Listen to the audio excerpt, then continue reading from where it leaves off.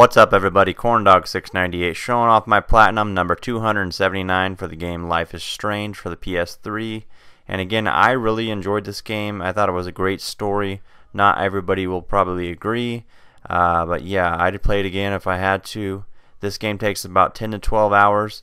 All you have to do is pretty much play through the game, and there is a few collectibles on the way, which you can find a guide on YouTube and follow that. It's pretty easy to follow and pretty easy to do.